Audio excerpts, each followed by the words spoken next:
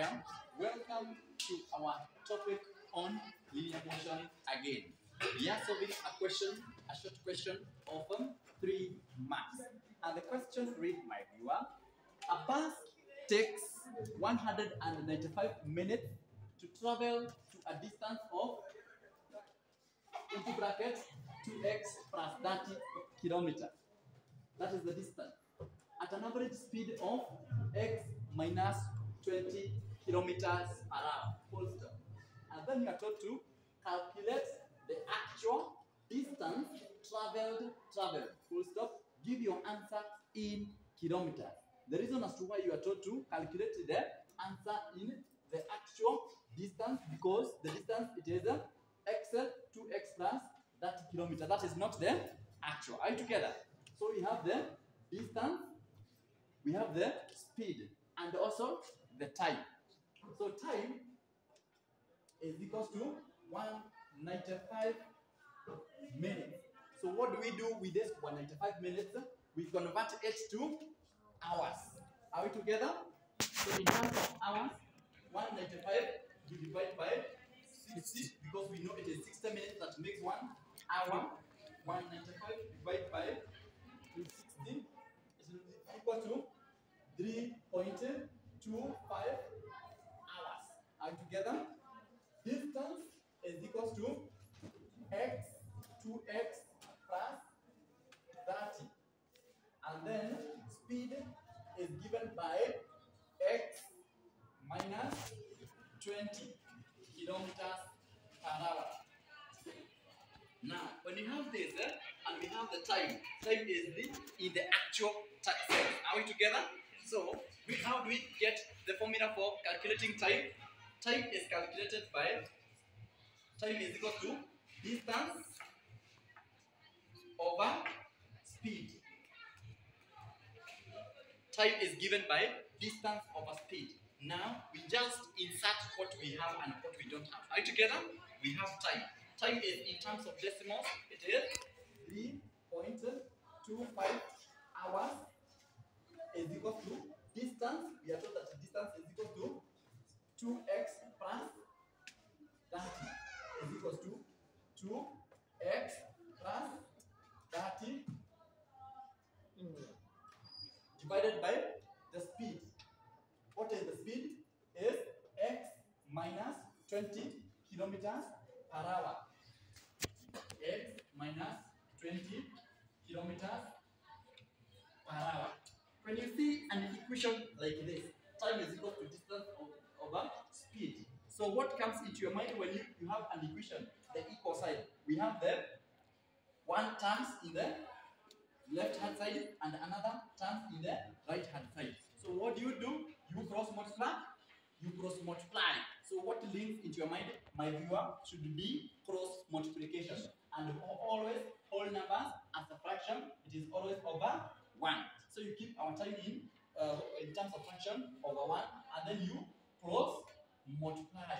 When you cross multiply, what shall we have, my viewer? It will be,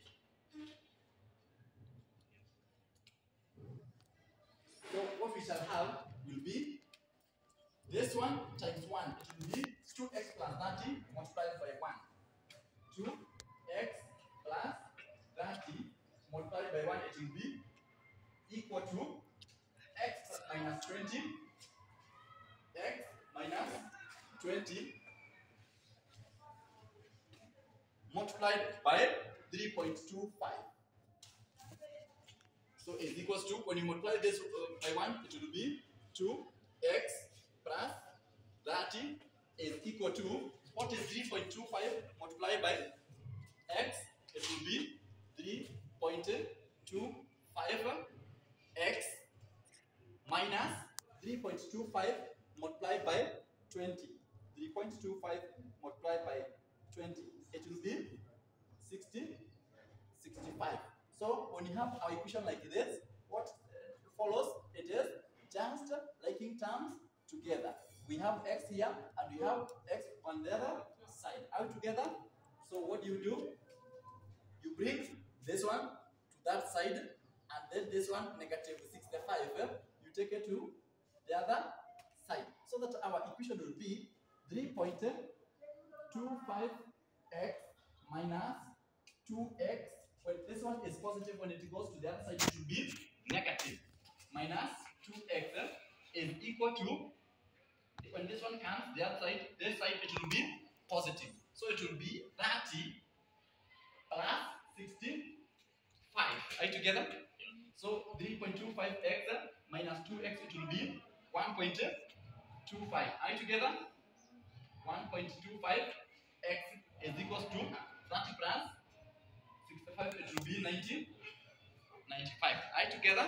So x has been, to solve out for x has been multiplied by 1.25. So what do? Opposite of multiplication, you divide by 1.25, and what you do to the other side, do to the other side. Are you together?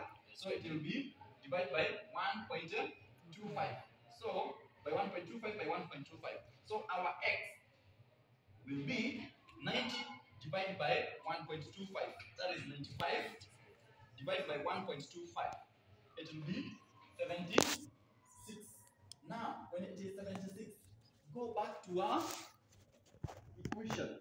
Our values for distance. What was distance? And remember that distance was 2x. Distance was 2x plus 30. Distance was 2x plus 30. So we come back here and substitute the value of x. Are we together? So it will now, so that we can solve out the actual distance. So it will be 2 times x, which is 76,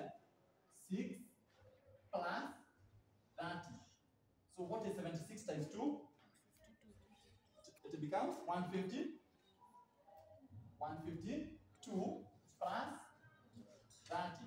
And the answer will be 152 plus 30, it becomes 182 kilometers, which was the distance in kilometers, and it is the actual distance that the bus traveled in the 195 minutes. Thank you for watching, my viewer.